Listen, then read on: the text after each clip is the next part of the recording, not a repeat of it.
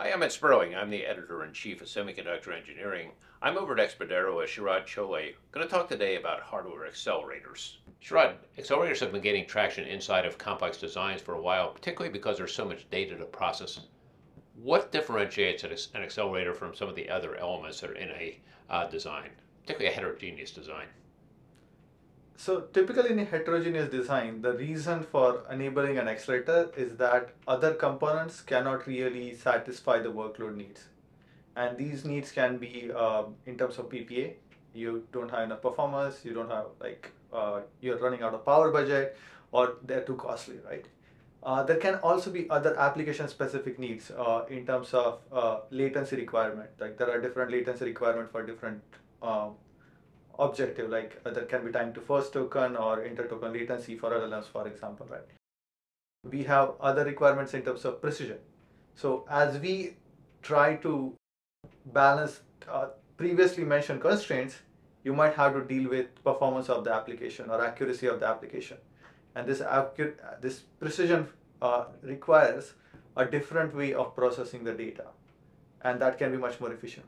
And so all these things will actually push an architect to think about, hey, is there any special purpose unit that needs to be part of a heterogeneous SoC or not?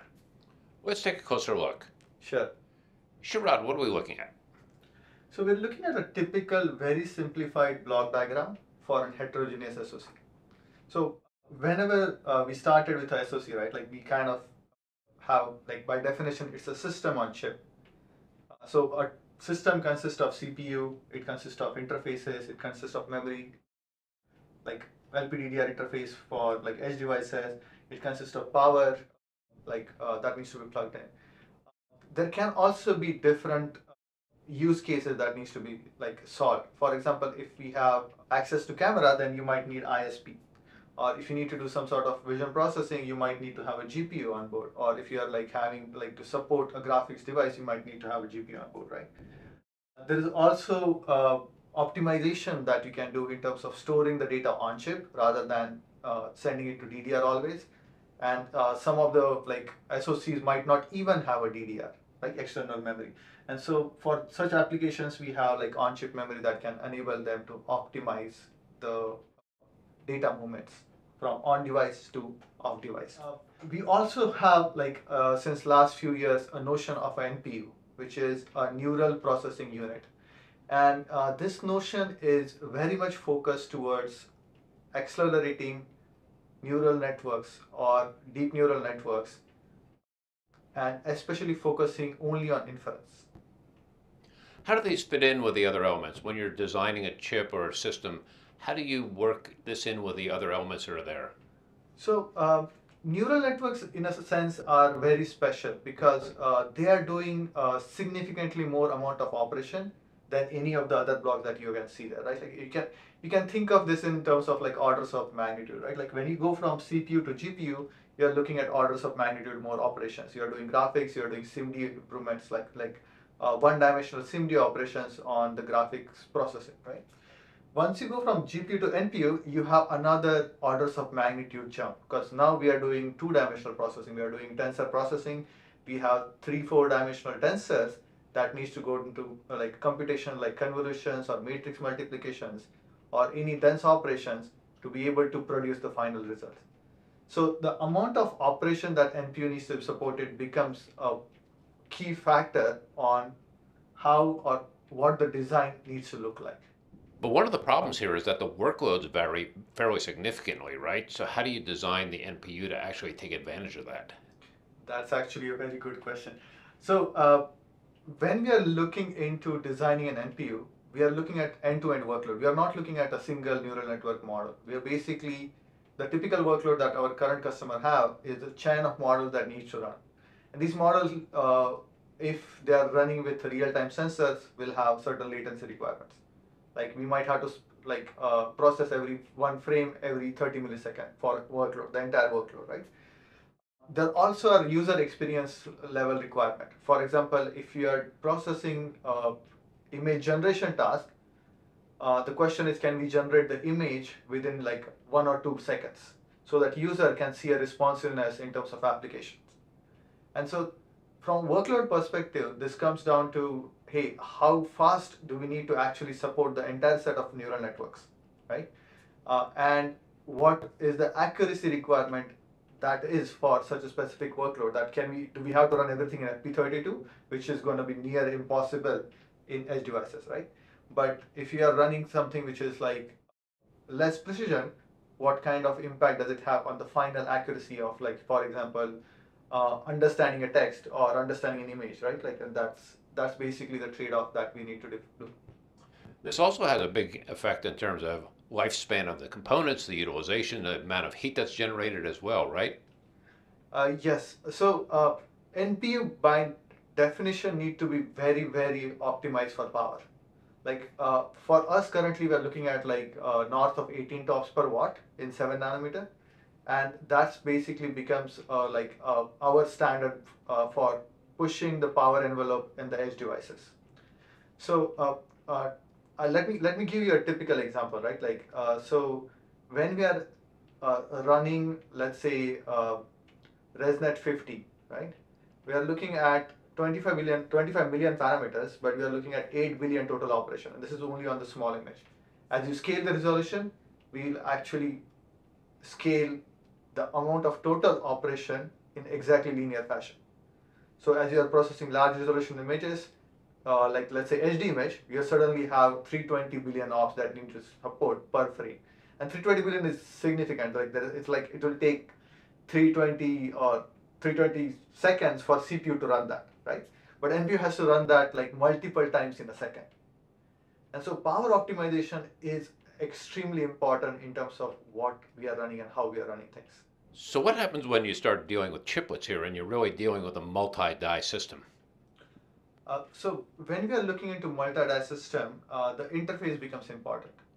The great thing about NPU is like probably the inputs and outputs are not majority of the bandwidth. So we are not really worried about the system interconnect too much at this level, right? But what becomes important is how this workload can be broken down across the chiplets. Because if you are just processing one NPU in isolation or one chiplet in isolation, it's a problem of managing the chiplet within itself. But as you start process multiple chiplets and as workloads start depending on different blocks and there's a pipeline of workload that has to happen, which is typically the case, then the orchestration at the software level, the runtime orchestration becomes an important piece of the puzzle. This changes from one design to the next, right? And one customer to the next. Yes, definitely. So we can take a very simple example, right? Like let's say we are processing as the video frames are coming in into the and processing them and maybe like doing a super resolution on that, right? And as we are doing that, we basically have to make sure that we are supporting 60 FPS frame rate that is coming in from the sensor, right? And this means that the ISP has to generate the data. But as soon as the ISP generates data, the NPU cannot wait for the entire data to be finished, because then that means we'll require too much on-chip memory. So basically the ISP memory and NPU need to coordinate in terms of like making sure that the buffer space is minimized.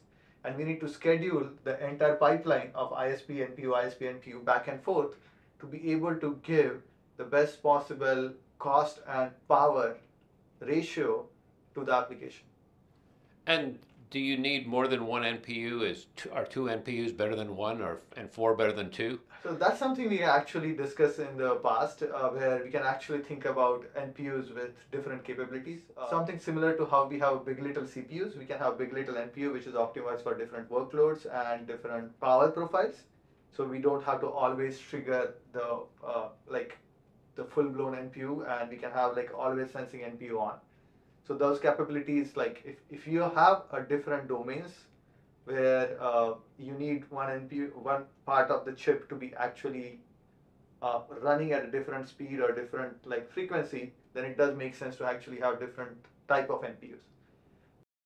Though the cost of it is you're paying as area, right? Like because you're now associating area for two NPUs, and that there is a slightly more cost in terms of overall chip building. How much customization comes in here with an NPU? So we do have a standard set of products, but as we engage with the customers, we understand that like every workload has a different necessities. and we actually try to customize our NPUs to be able to fit that workload as best as possible. Like that might be related to shrinking the area or shrinking the cost of the IP or improving the performance, right? And we almost always tailor towards certain workload improvements. And that might require small amount of customization, or sometime it might actually require like thinking about multiple NPU design and coming up with solution at the system level to effectively solve like higher level problem. If the software changes, though, and there's been lots of updates that you see in your cell phone every day, does that now run as effectively as it did in the past, or do you now have to think about, oh, the next version of this, we're going to need a completely different NPU? We try to take care of the software updates through an intermediate representations. So as we interact with like new models, these models are actually converted into representation called like we call it like Expedera IR. It's our internal representation, and that representation underneath is used to compile the model into a binary. So the stack below that representation doesn't necessarily change. We don't really have to change that. But what we have to change is how does the incoming models are actually mapped into that Expedera IR. But some of these devices are going to be in the field for years. How do you go about future-proofing them so that it still works and works well enough that everybody says, oh, this is still a good unit? So AI is rapidly evolving, and for us, future proofing is a very important aspect of that, right?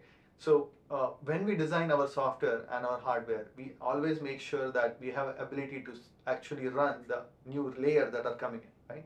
So we always make sure that we have a way to decompose the operations that have been defined as maybe new layers or new networks, and then have an optimized way of compiling them onto a primitive operation that are supported on NP.